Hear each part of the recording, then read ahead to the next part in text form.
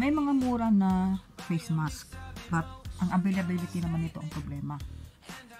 So, kung ikaw lang naman ang gumagamit ng face mask mo so kung hindi naman nabasa, pwede namang ma-extend ang gamit nito. Halimbawa, use. Kung meron kang for emergency, kung meron kang toilet paper. Let me show you, okay? What you need is toilet paper. Ikaw nang bahala kung gaano kahaba. Depende na lang sa gusto mong manipis ba o ano. Gusto mo ba yung medyo makapal. And then cutter. And then glue gun. We will use glue gun para stable. Gagawin mo, measure, and then cut. Depende na rin sa haba ng gusto mo, manipis ba ang gusto mo. Yan, halimbawa ganyan. Hanggang dito. Cut mo siya. After cutting, ito na. Ito na yung portion na So this one is the front side. Kasi ito yung may blue color. This one is the top side. So let's put this one sa ilalim. Kasi yun yung nakaano sa face mo. Yun yung nagamit mo talaga. At saka ito yung medyo may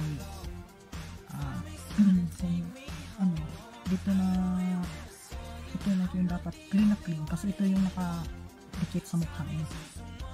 Alam mo ito, pwede itong stapler Stapler lang gagawin mo dito And then ito stapler. But ako, mas gusto ko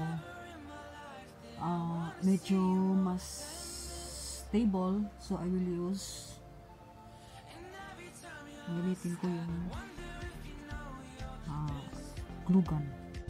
Actually, ito, I won't recommend you na hawakan ito dito. Kasi nagamit mo na yan yung ilalim mo.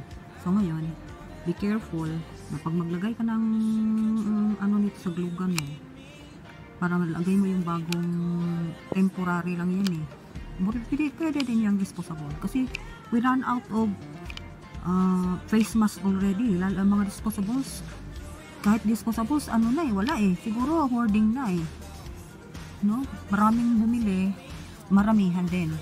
So this one, ganyan lang siya. So you can use this now. This is the first product. Dito nakagugan lang. Kasi pwede pong pa to siyang alisin yung bukasan Tapon mo siya, itapon mo to, huwag mo hawakan ang gitna. Tapos itapon mo to, kapalitan ulit. Glugan ulit ito. Basta ito lang hawakan mo. Huwag mo hawakan sa gitna. Tapos maglugan ka, dito lang sa gilid. Kinabukasan, pag na yan, pag mabasa na to, ibig sabihin marami na yan, baka may germs na yan. So pwede mo na siya itapon. Palitan mo lang ng toilet paper. Kasi wala na available ngayon konti na lang yung wala ka nang mabibili ngayon Kahit sa probinsya wala kang mabibili ng mask na kahit disposable. So this is the alternative. It's cheaper. Ito na yung finished product. Hindi naman wala naman nakakaalam na may toilet paper sa ilalim. So pwede na siya. Basta mo lang ng ilalim, ganyan. The following day, kung basa na yung toilet paper na ipinalit mo, palitan mo ulit. Use glue gun. That way, makasave ka. Pero kung basa-basa na talaga yung buong disposable mask mo, tapon mo na. Bumili ka na ng iba.